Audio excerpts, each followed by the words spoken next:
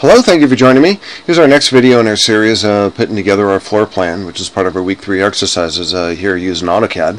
And with this portion of our lesson here, we're going to be laying out some interior walls. And one of the requirements for interior walls is we want to make sure that we draw everything out to whole foot or whole inch units and no fractions of an inch. So you want to make sure that when you draw your lines out for your interior walls that you keep that in mind. And probably the best way of doing it, as I'm going to demonstrate here in a moment, is use some reference geometry and drawing lines out with reference geometry out to a specific distance. So let's go ahead and zoom in here a little bit. And what we're going to do is we're going to draw a wall that's going to be about, 15 feet wide and maybe 20 feet long, and we're going to create our first room. So let's go to the line command. We're going to start down here, draw out some reference geometry. Looks like I have my nearest object snap on, which I'm not always really fond of, so I'm going to go ahead and go to my settings and go ahead and change that. So object snap, let's unclick nearest. Nearest does have its its function, but sometimes nearest comes on like all the time, and you want to choose some other things like perpendicular and midpoint and endpoint rather than nearest all the time. So we're going to draw this wall out 15 feet. Or draw that reference line out 15 feet. I'm going to stay in a dimension layer this time, just so I can see the difference between the line colors. We're going to make that 20 feet. So now I have a wall that's going to be 15 feet by 20 feet. And if I go ahead and dimension this, from this point to that point, I should get a 15-foot line. And if I go from this point to that point, it should be 20 feet.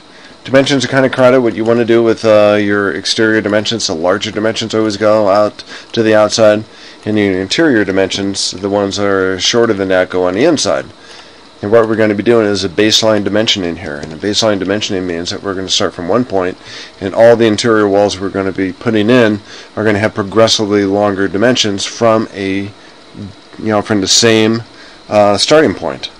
So we're going to be using this portion of that wall, the vertical portion as it appears in your screen, as a base point for those dimensions, and then this line here as a base point for these dimensions. So let's go ahead and finish this up. I'm going to go ahead and erase this dimension first, and I'm going to finish drawing that line down, and it will be in the same place. When I take our reference geometry and probably get rid of that as we did, and take this line and move that up, because you don't want to have an interior wall actually go through the exterior wall and connect up at the end of the wall on the outside. That isn't quite right. Okay, offset 4.5 inches.